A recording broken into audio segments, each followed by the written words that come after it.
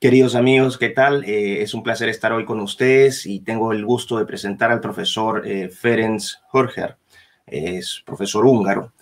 Brevemente, el profesor Hörcher es filósofo especializado en filosofía política, en historia del pensamiento político y también en estética o filosofía del arte. Ha estudiado en Budapest, en Oxford y en Bruselas, en la Universidad de Lovaina, en Bélgica. Actualmente es director del Instituto de Gobierno y Política, de Investigación de Política y Gobierno de la Universidad de Servicio Público en Hungría, y también es investigador senior del Instituto de Filosofía de la Academia Húngara de Ciencias. Ha sido profesor visitante en las universidades de Jagiellona, en Cracovia, Polonia, en Babes-Bolyai, en Cluj-Napoca, en Rumanía. También ha realizado investigaciones en las universidades de Viena, en Austria, Gotinga o Göttingen, en Alemania, Wassenaar en Holanda, Cambridge y Edimburgo en el Reino Unido, y la Universidad de Notre Dame en los Estados Unidos. Sus intereses de investigación son el conservadurismo y el liberalismo, la historia del pensamiento político moderno, el pensamiento político húngaro clásico y también historia del arte y filosofía del arte en las etapas moderna y contemporánea. Así que estamos frente a una persona que tiene un gran conocimiento, y ahora, como siempre, procedo a pasar a inglés la conversación y para darle la bienvenida a nuestro invitado. Professor Hörcher, it's a pleasure to have you here today, and thank you for accepting this interview. Thank you very much, and welcome everyone. Okay, well, let's go straight to the matter. What is conservatism? How do you define conservatism? Well, the obvious definition of the term is that you want to conserve certain things. That's the etymological approach. But I'm not too keen on that. My own approach is based on the on the ancient and Christian understanding of politics, where what you do in politics is closely related to moral virtues. Political virtues and moral virtues are not independent from each other. And whenever we follow the virtues, and especially the practical virtue and the practical virtue of prudence in particular, then we are indeed saving the values that our ancients, our forefathers have given over to the present generation. And in that sense, this is conservatism. Mm-hmm. Why is important, or what do you think, where underlies the value of being conservative in our current times? What can conservatism give from a political perspective to people in this current environment where we see progressivism, trying to cover every aspect of our life? Well, we live in an age which is proud to call itself modern or even postmodern. And modernity was defined as the opposition to the traditional arrangement of society, which is therefore something that must be overtaken or passed over.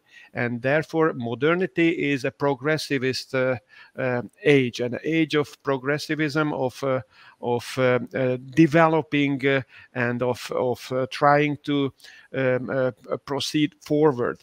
And I think that this is, of course, a very successful story in medieval Europe. If we speak for the moment about Europe, then the medieval period was a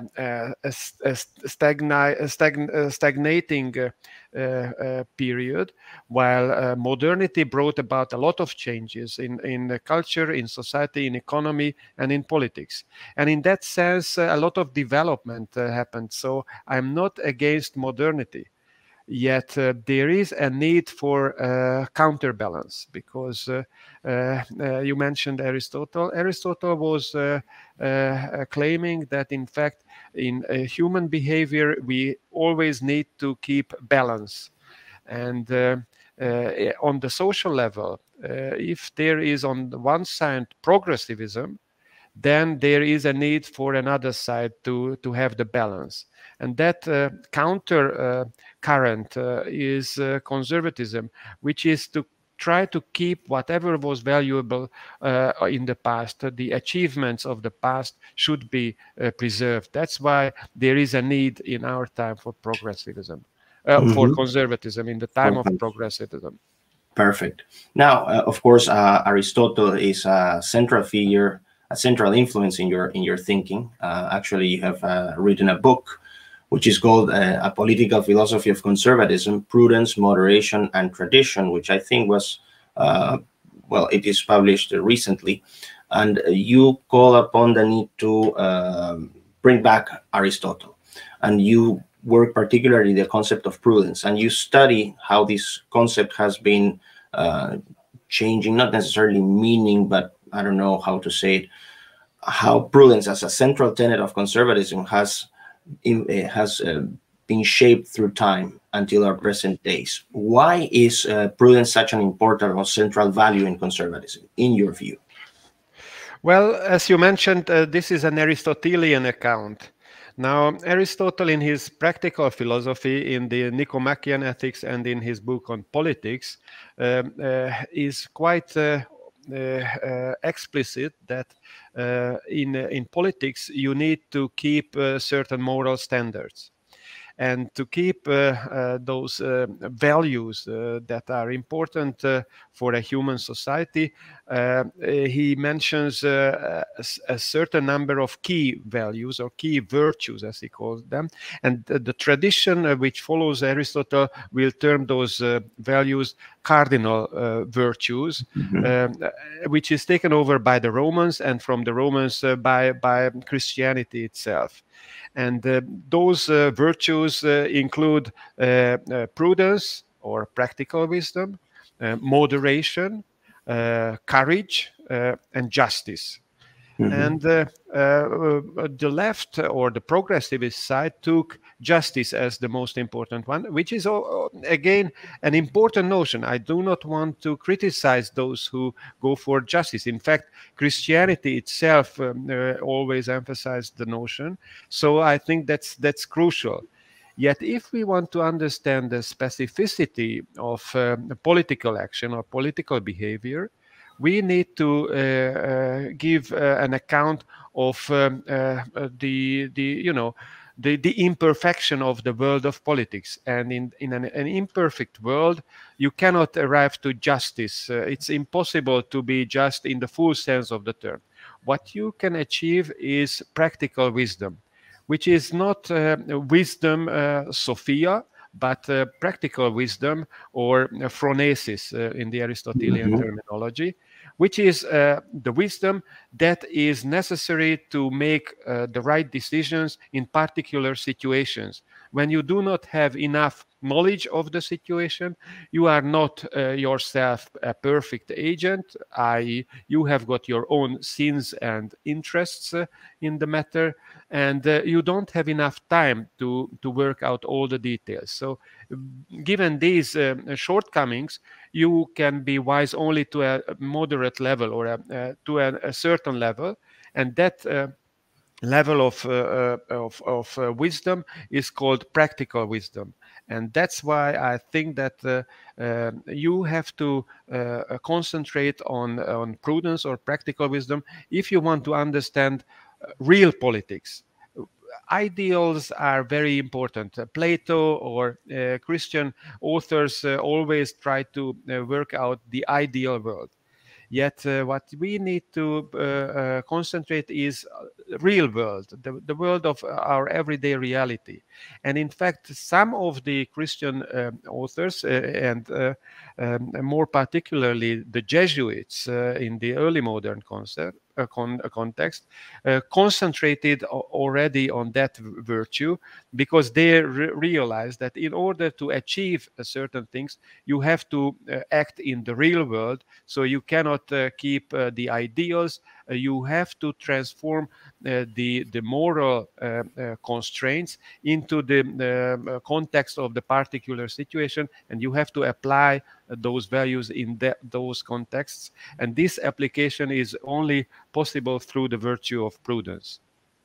Perfect. Now, by practical wisdom, you are providing a more prescriptive approach to politics rather than not so normative, but prescriptive. When you talk about practical wisdom, what do you mean by practical wisdom? It's both descriptive and prescriptive. In Aristotle's and even in the Thomistic understanding of political action, the two realms, the realm of norms and the realm of the given facts, is not separated. They talk about the same phenomenon. Nature, our natural character, will always be in a very difficult situation. Everyday reality always challenges us. And what we can do, who are not saints, who are not perfect beings, is to try to go for the less dangerous solution, for the less sinful solution, not for the perfect solution. That's the difference between a purely normative account and an account which takes into account the actual practical situation that we are part of.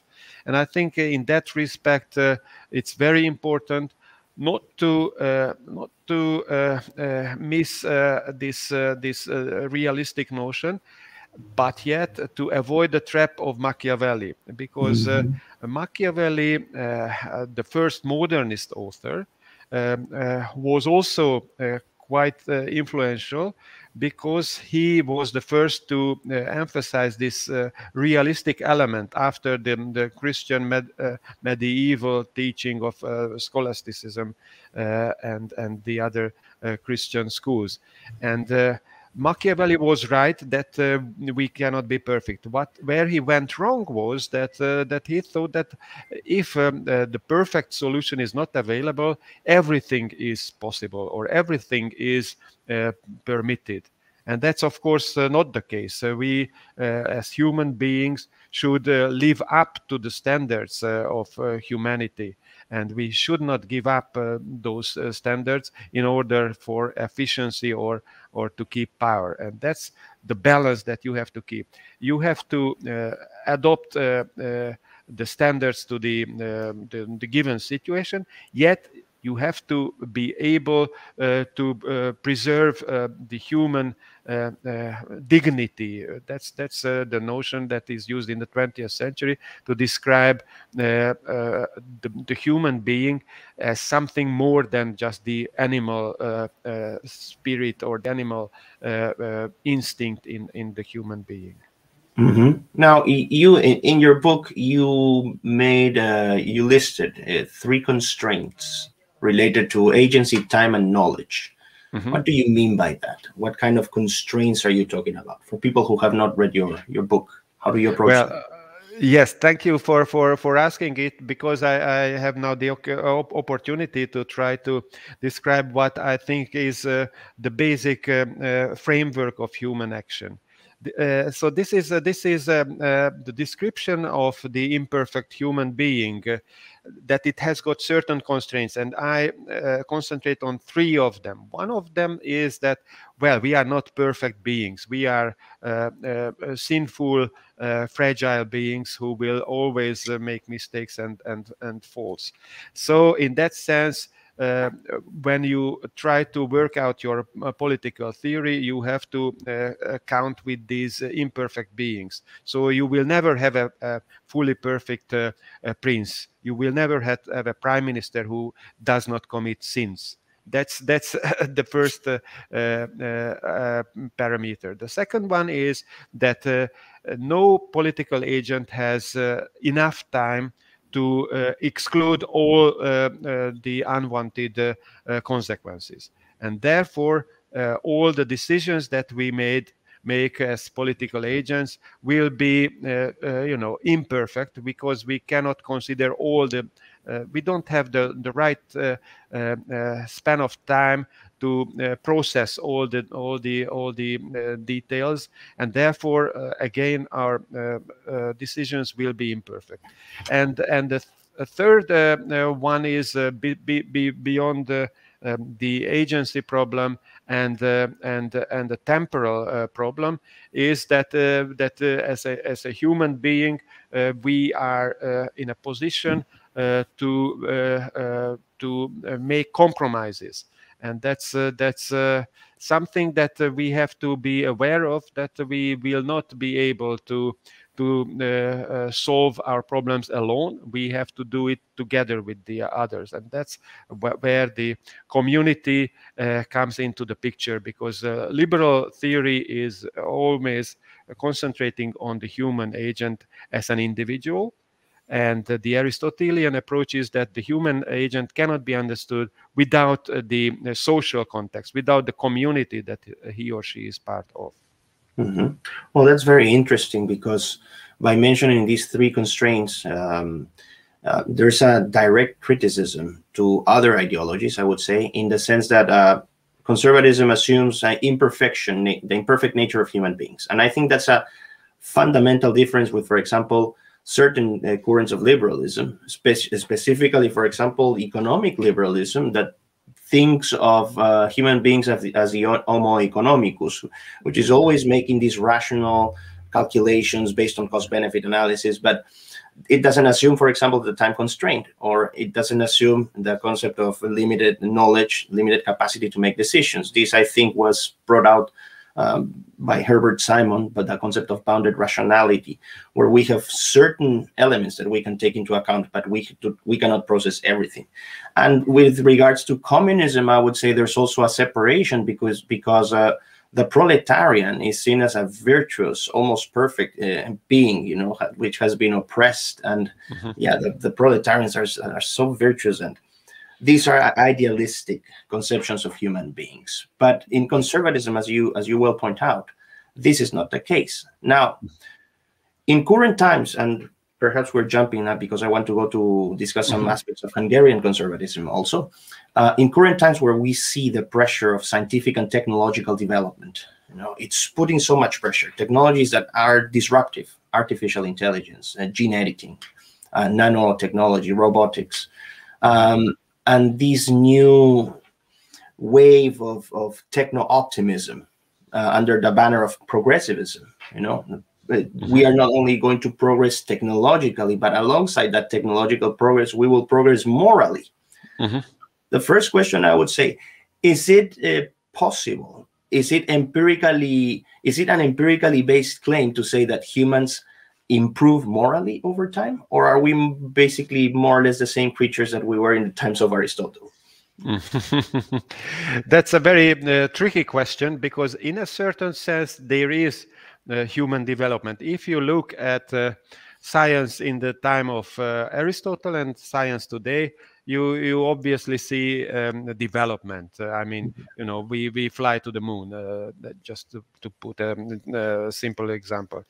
But that's not moral development, of course. Well, in that sense, you know, moral development is always dependent on us as individual agents. Christianity tells us, and I myself belong to the Catholic tradition, and that's I think something that I have to reveal, because otherwise my ideas will be misinterpreted. In the Catholic tradition, individual agents have private responsibility for their actions. Nobody else can account for them but the agent himself or herself. And so in that respect, whatever the human kind as such achieves, I myself have to fight my own fights against my own internal demons. And in that respect, there is no development. Everyone has to fight his own or her own fight. On the other hand, there is a further aspect, which is political development. And in a way, I agree with those who say that, well, democracy as we do it is perhaps not a perfect system, but something that nobody has, discovered any better. I think that's the idea that Churchill so famously pointed out, and that still stands.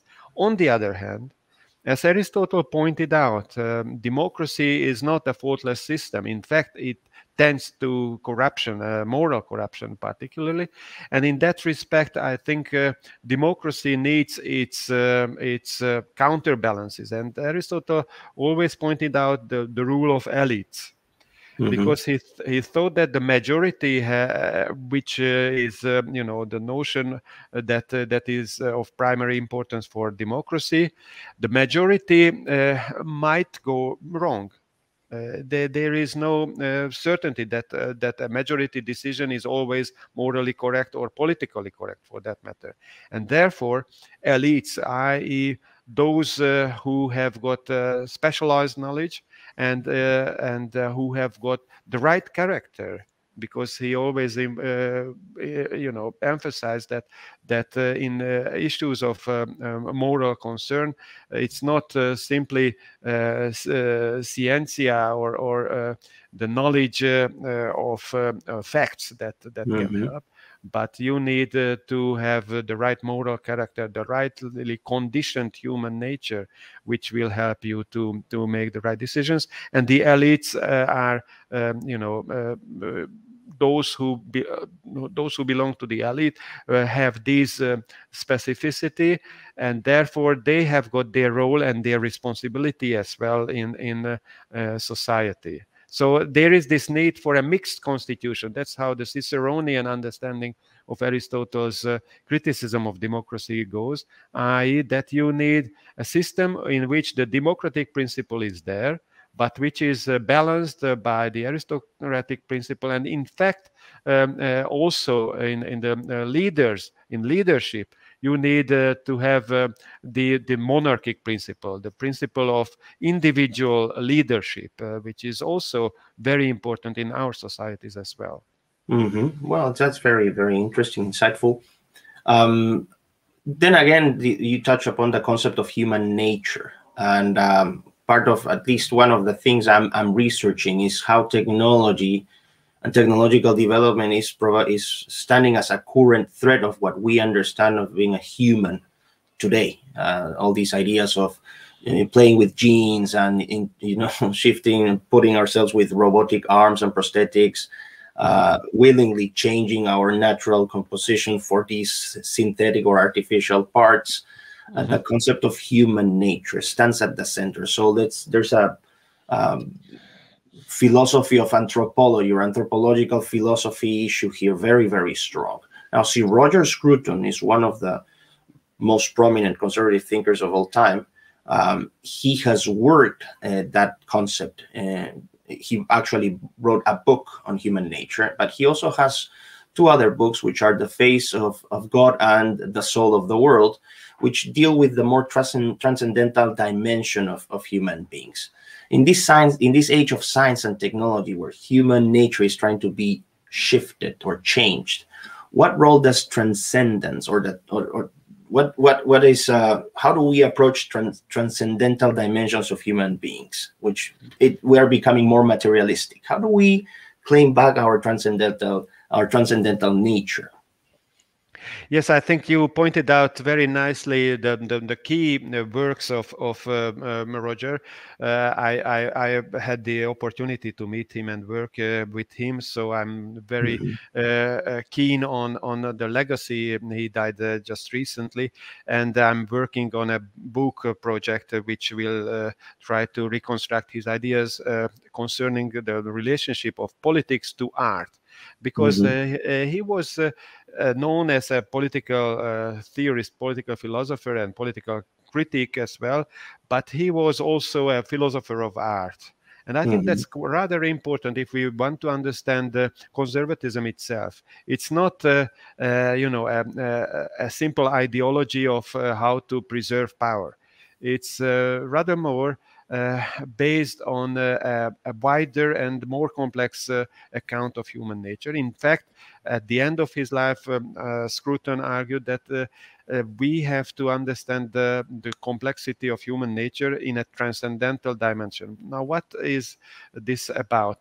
I think that the basic point that he emphasizes is cognitive dualism, i.e. the fact that, well, that goes back to the Cartesian and Kantian distinction between rationality and the bodily aspect of human nature, i.e. that we are thinking beings, Homo sapiens, but also animals. We have got animal instincts and animal necessities.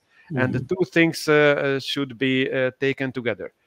But his cognitive dualism is not this ontologically distinguished dualism, but it's an epistemological dualism. What is understood by that?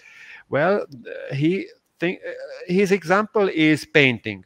If you look at, for example, Leonardo's Mona Lisa, what you see there is materials, the canvas and the paint on it. But why do you look at it? Not because of the canvas and the paint in it, but because you recognize something which is beyond the canvas and the paint. It's in the paint and the canvas, but or on it, but it's also something beyond it. So that's the duality. We have got a human body, we have got a brain, which is the canvas and the paint. But we also have a personality, and you cannot explain the personality from the body and the brain. And that's the difference. That's why we are interested in each other, not because of the body and the brain, but because of the personality. And that's his criticism of pornography, for example. In pornography, we are interested in the body and nothing else. And that's not the human person. And in this context, I would also refer to the Catholic notion of the person, because the Catholic notion of the person is, again, a very complex one. And that claims that, in fact, we are rational beings, individuals who have got their own ideas, but we are also parts of our communities. And the communal aspects also identify us or determine us.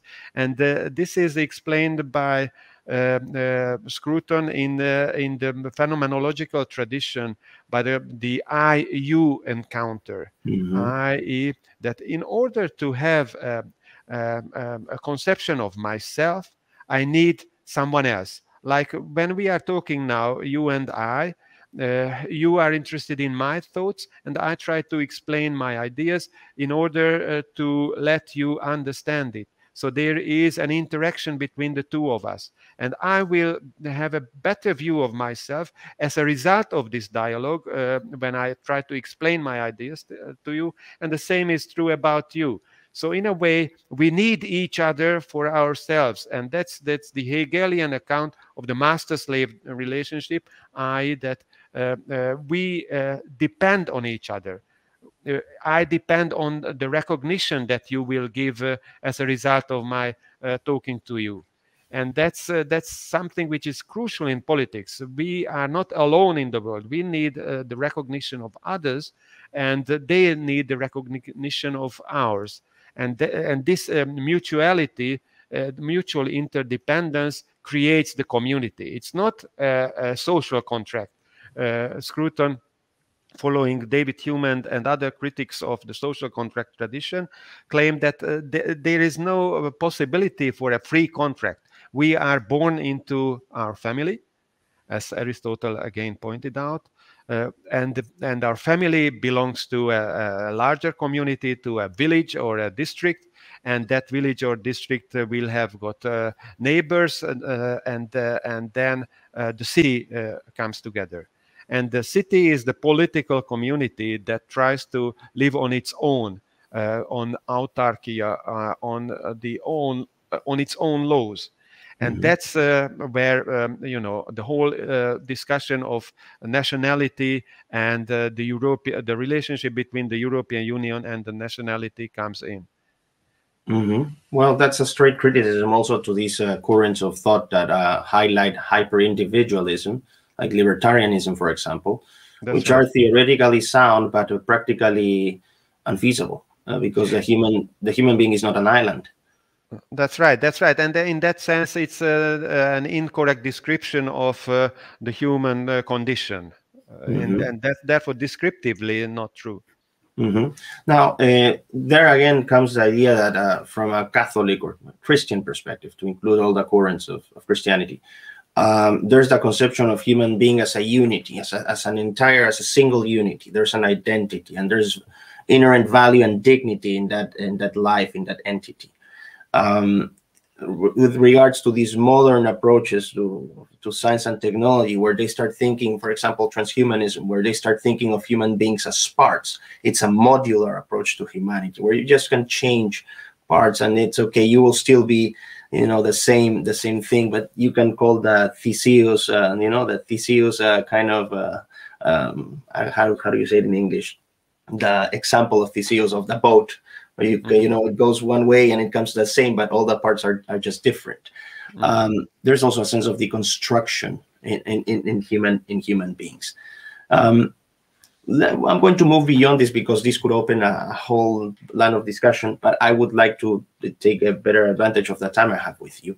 And I want to shift a little bit the topic to what is, given the case of Hungary. Right now, Hungary is punching way above its weight in terms of soft political power. It is a country that has become renowned worldwide because of its stance against the progressive policies of the European Union, alongside with Poland and to a lesser extent to other countries. But Hungary, Poland, I would say, are the two most prominent ones. Before we go to the political discussion, is there such a thing as Hungarian conservatism? Something that makes conservatism distinctive Hungarian for Hungarians? Is there such thing as Hungarian conservatism? Well, yes and no, in the sense that there is a conservative tradition of the interwar period, when in Hungary what was called the Catholic course took the government. And that is a rather difficult tradition, let's put it this way. In a way, it's comparable to Spain and its tradition with Franco. That is, I try to explain it in order to make it understandable for an external viewer, i.e. that there were very powerful and strong conservative ideas in those periods, but politically that tradition is unacceptable because of the inhumanity of the political decisions, like the legislation against the Jewish minority in Hungary, and then the Holocaust and the whole process which led to the Second World War. So in that sense, conservatism has a very difficult and unacceptable political tradition, while there was a strong tradition of conservative thinking coming from the period of the dual monarchy with Austria.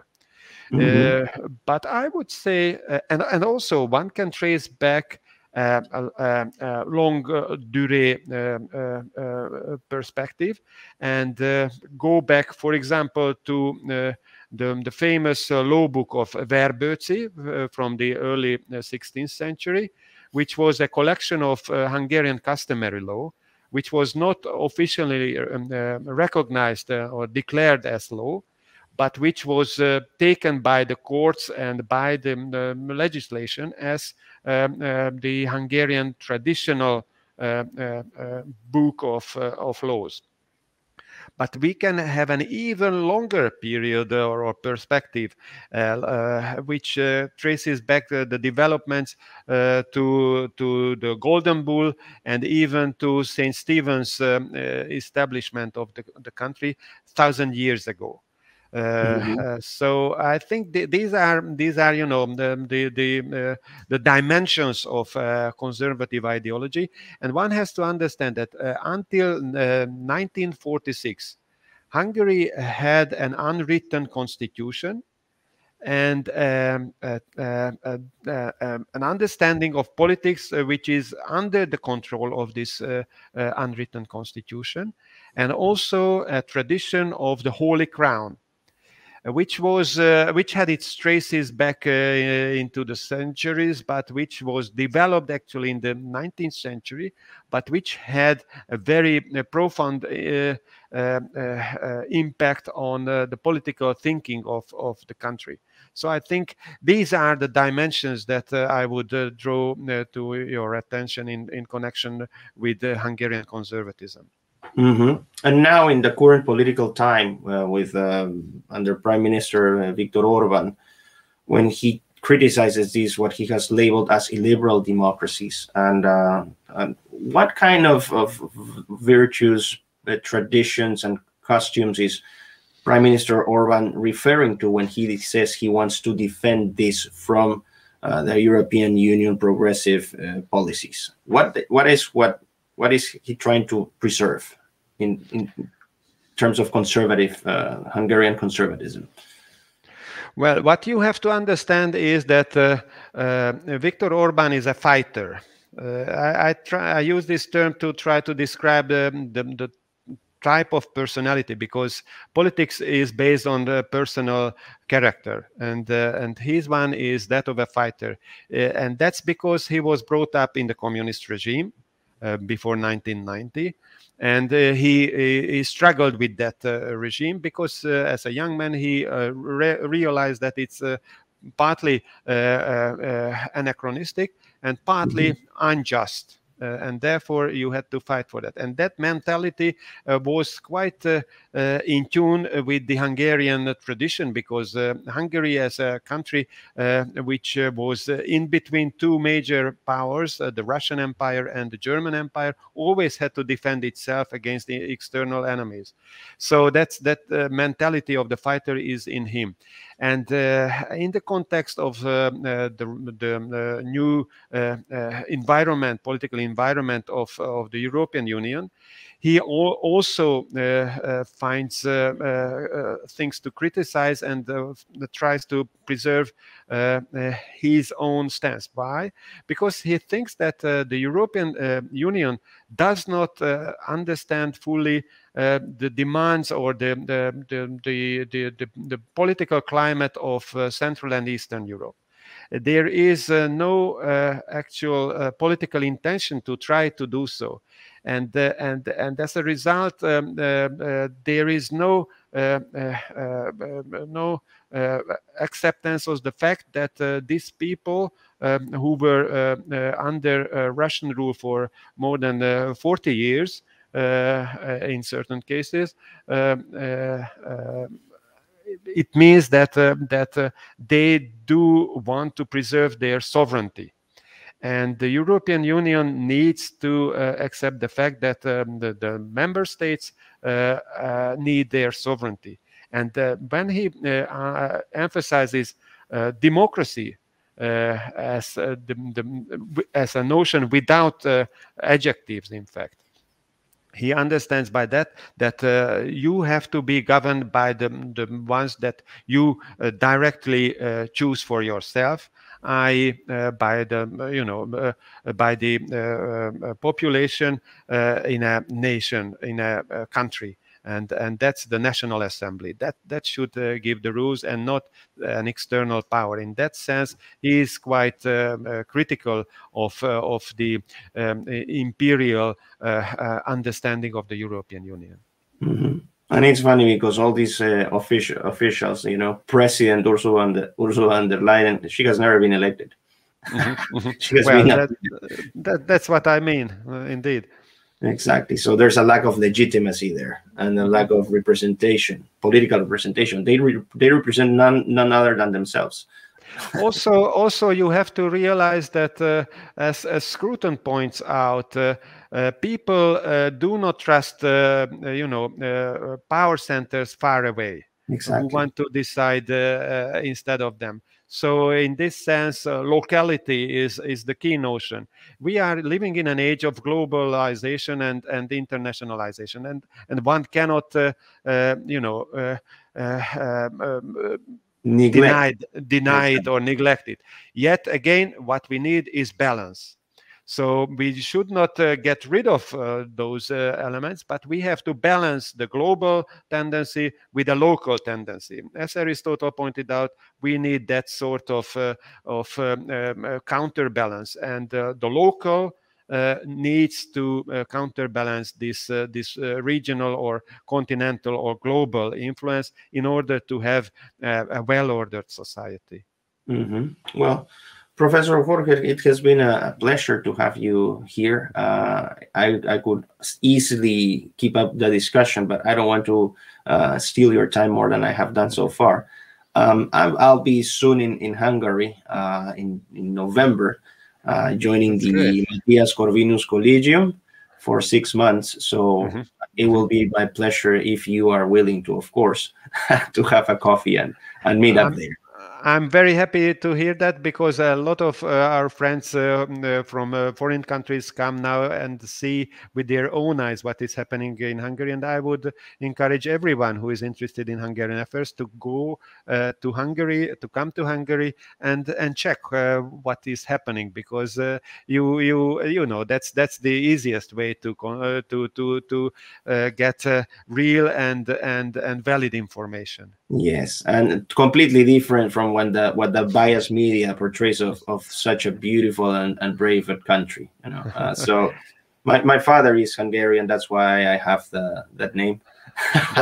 That's something special. I recognized it, but I would defend the journalists. I worked for a journal for 10 years, and of course, the journalists, most of them try to do their job properly. The problem is that the farther away you are, the information is the less reliable, and therefore I would encourage journalists as well to come and ask as many views as possible in order to have a balanced view. Once again, not just one side, but balance it with other views, and then you have a whole perspective.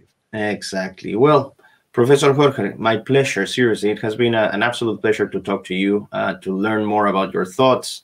And I'll certainly, if you are willing, have you in a future edition, perhaps discuss more thoroughly some aspects of your work.